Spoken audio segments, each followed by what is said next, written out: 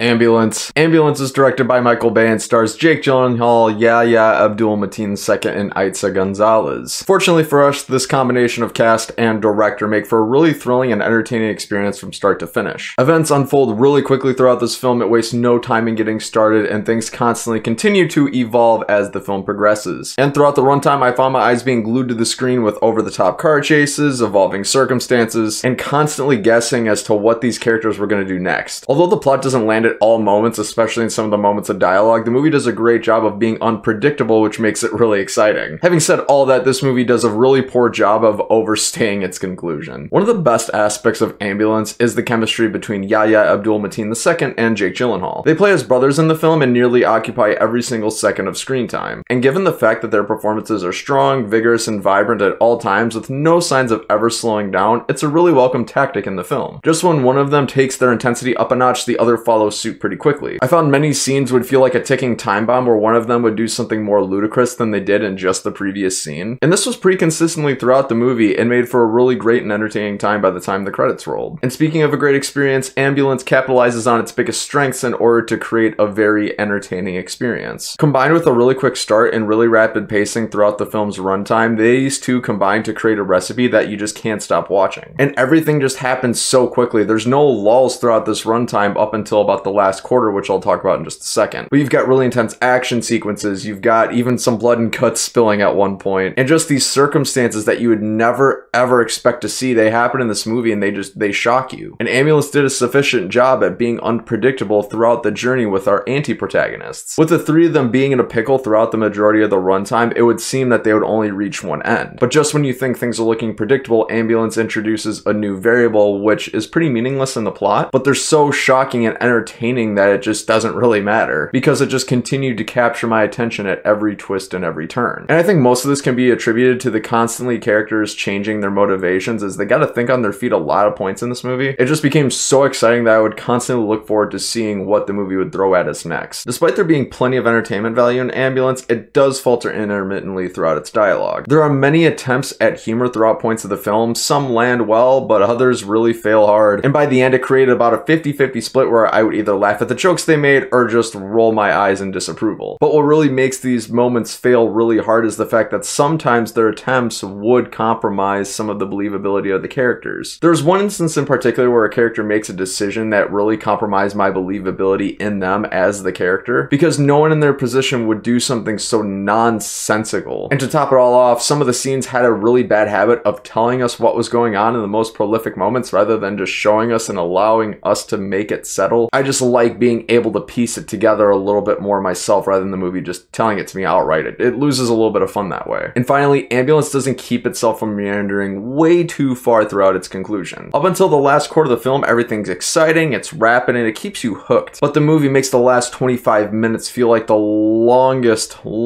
experience in the world. It creates that feeling of impatience, and it really gets in the way of achieving that closure that you just spent with these characters for the last 2 hours. It just didn't know when to wrap up and get going, and I think the movie suffered a little bit for it. Friends, in the end, I'd recommend seeing Ambulance, and I'm gonna say it's a 7 out of 10 and a good watch. Friends, have you seen Ambulance? If so, what'd you think of it? You know where the comment section is. Let me know. Thanks so much for watching another Bankrupt Hippo movie review. If you like this, click right here if you'd like to see more.